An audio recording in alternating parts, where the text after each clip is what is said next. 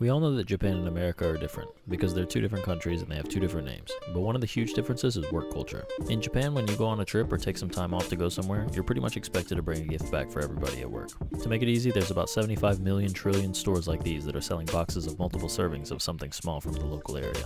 They range everywhere from crazy, fancy, and expensive to cheap stuff that basically gives off the vibe that you are either A, broke, or B, you hate your coworkers. Today I grabbed a little something for myself, and only myself, because sometimes in life, you have to put yourself first. This is the child of two extremely famous chefs, one who specializes in green tea in Kyoto, and the other is a patissier in France. And I'm not even going to pretend to know what I'm talking about, because I read a pamphlet for about 2 seconds before I just devoured the cake. The moisture of this cake was absolutely top notch, and there was a slight bitterness thanks to the green tea. Maybe next time I'll just eat the whole 24 pack myself.